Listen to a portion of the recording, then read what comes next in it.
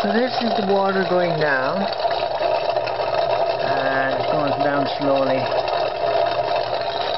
it's going out to the little geyser thing, the geyser switch. So it's exactly the same geyser switch as I was using before, so it certainly could be a little bit different. It's noisy as hell, but it will still letting out air as this goes down. You can see it coming down close to that.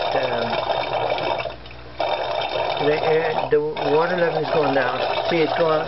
You can see it clearly here. It's going down because this is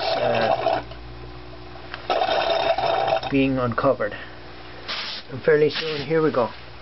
The geyser switch is stopped.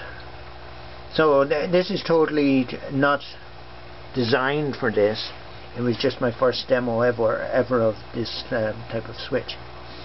So now the water's because the air is going into this thing underneath, the water is refilling it, and we have our little manometer over here, and we can see the pressure slowly as it refills it, the pressure slowly going up.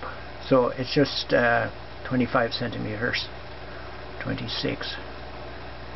So that's it filling the basin underneath. And 27. So I think it goes up to around the 30-ish mark, but I'm not really sure. And we shall just go over here, and just to prove that it's actually working, and even in this poor effort it's kind of reliable enough. So it's already gone up this amount here. So that means there's ebb and flow taking place, and that's what I wanted to show. And then, because it's modular, well, I'll just wait. It's going to be a long video. I'm just putting them all together. So it's going to shoot off again. Oh, here we go. So there, it's fired off again.